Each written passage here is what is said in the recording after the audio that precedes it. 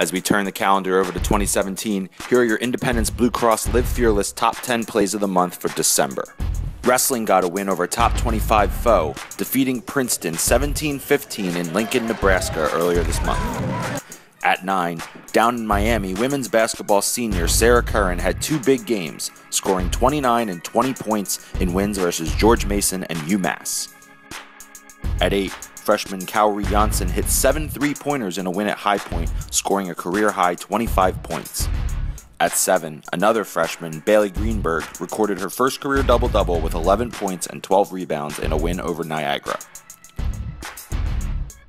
Speaking of double-doubles, at 6, Austin Williams had back-to-back double-doubles and wins against Keene and Quinnipiac this month.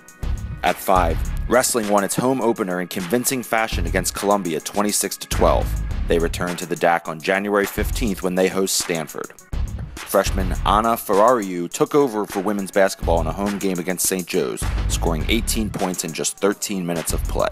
3, senior Rodney Williams had a big month, including 2 monster performances against St. Joe's and Quinnipiac, going for 29 and 25 points in those 2 games. At 2, for the first time under head coach Matt Azevedo, wrestling entered the top 25 national rankings. And at number 1, we're just going to give it to women's basketball entire month of December. They went 6-0, winning every game by double digits. They are now 9-2 for the first time in program history. Thanks for watching the Live Fearless Top 10 Plays of the Month.